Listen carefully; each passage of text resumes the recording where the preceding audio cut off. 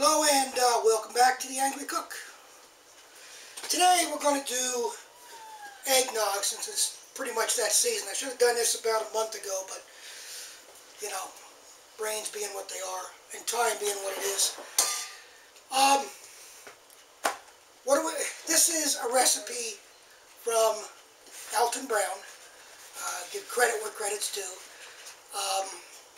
Made this first 2 or 3 years ago, and it was awesome. There's one substitute, or not substitute, but change out that I would make, and I'll tell you about that when I get to it, I think. If you're thinking of eggnog as the stuff you pour out of a carton, where you go to the liquor store and buy in a plastic bottle, what this is not the same. It's entirely different stuff. You're going to love it. Even if you don't like eggnog, I'm pretty sure you'll like this. Trust me on that, okay? What we're going to use today is a dozen eggs. We're going to use the yolks, not the whites. We're going to feed the whites to Jade and Brody as part of their meals, a meal supplement with a little bit of oil over the next few days. We need a pound of sugar. A pound is a pint. A pint is a pound. The world around is a expression that Alton uses, and that's true. It's a pint of sugar is a pound of sugar. We're going to use a pint of half and half, a pint of heavy whipping cream, a pint of whole milk. We're going to use a cup of cognac or brandy. Don't go crazy with the prices. If you've got 60 or 70 bucks a pop to do it, knock yourself right out. I use the cheap stuff and it's just as good. We're going to use a cup of Jamaican rum. Can't find Jamaican rum, so I got Puerto Rican rum. Rum is rum is rum. And bourbon. Now what I like to do, and I didn't do because of course when I went shopping I forgot to buy, was I do 2/3 of a cup of these guys and 2/3 a cup of scotch. What I found was the scotch rounds out the flavor a little bit and softens the alcohol a little bit. Again, still cheap stuff, but try both ways. See what you like best. So, let's get on with it. And we're going to, in this bowl, we're going to be putting our egg whites. No, we're going to be putting our egg yolks. Egg whites are going here for the dogs. Got it? Got it. Simple, crack, separate. Don't use any gadgets. You don't need a gadget for this. And just let it fall.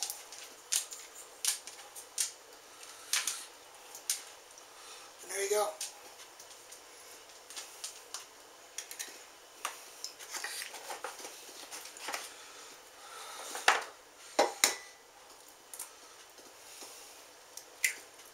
Jesus, I did it again.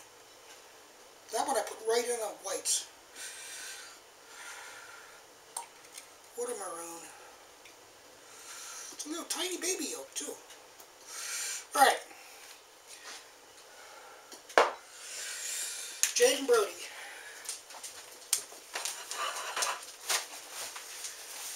And eggnog.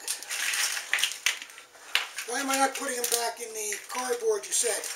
Well, the cardboard's going to be recycled, and they don't use recycled cardboard that has food waste in it, such as pizza boxes with oil and crap all over it.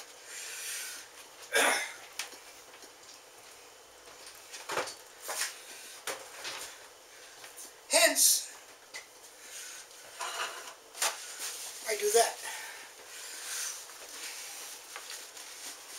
Brody doesn't understand what's going on, but he knows food's involved in it, and he wants to be involved in it too. Okay, we're going to put the sugar and a teaspoon of nutmeg. Use fresh nutmeg if you have it. I haven't got it. It's allegedly much better. Not allegedly, it is much better. Anything fresh is much better than prepackaged crap. That's a positive for sure. For sure, for sure. Now we're going to beat this together until it combines.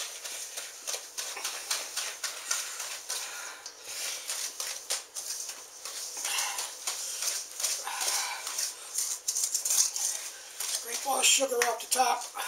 Okay, this is about where the first recording a week and a half ago left off. I was stirring in the egg yolk into the sugar. Now the object is to get the egg yolk to change color to a light yellow,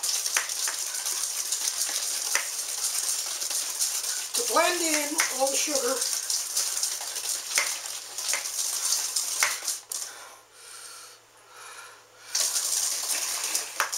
Okay, that was a pint or a pound of sugar, and a pint is a pound the world round. That's an Alton Brown saying. Well, it's an old saying, but Alton Brown uses it. So that was 2 cups or a pound of sugar. Nice ribbony, light color. We're going to add a teaspoon of nutmeg. Get fresh nutmeg after this is gone. I'm getting a nutmeg and keeping it after this is gone, like right now, just about. And a quarter teaspoon of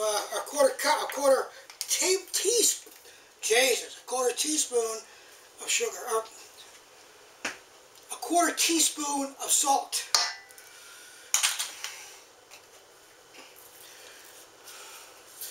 The idiots have arisen.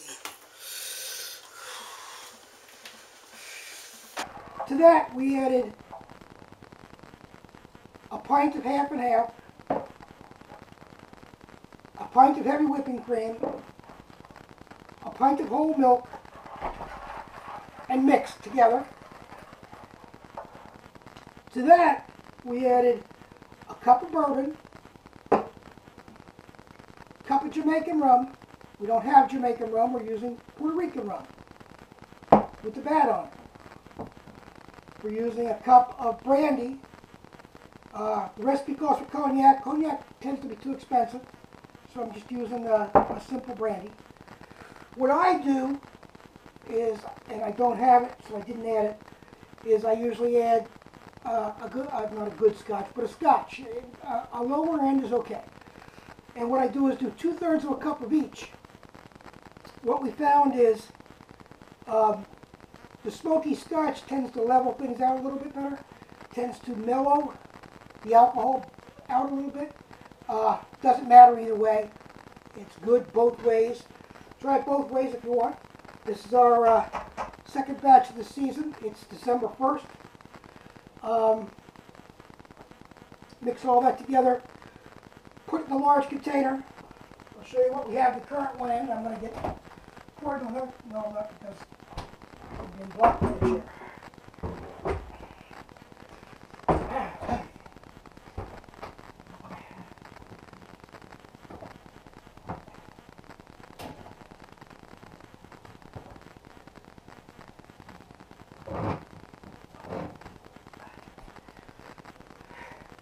I think we got this at, it's got a little spell on it and everything. I think we got this at like AC Moore or some nonsense for under $10 or so. You can use multiple quart jars, whatever trips your trigger. Try to use glass, not plastic. So you can use the plastic again. Otherwise, I think it's going to infuse alcohol odors through plastic. Maybe not. Not sure. I haven't done it. This is going to go into a couple of quart mason jars. So put it in the fridge for minimum 2 weeks. It never makes it in our house. This was, I think, about that full, and it hasn't been 2 weeks yet. So, you know, it's that good. What I said before was, if you don't like the eggnog that comes in the plastic containers, try that. Pretty sure you're going to like it. We love it. And everybody that's tasted it loves it. for Josh. I told you I'd get this up. It's a little late. Get the recipe up and have it up for Wednesdays, I hope, barring any other damn camera malfunctions. I think I'm going to go for some new batteries. Thank you. And that's it for the Angry Cook.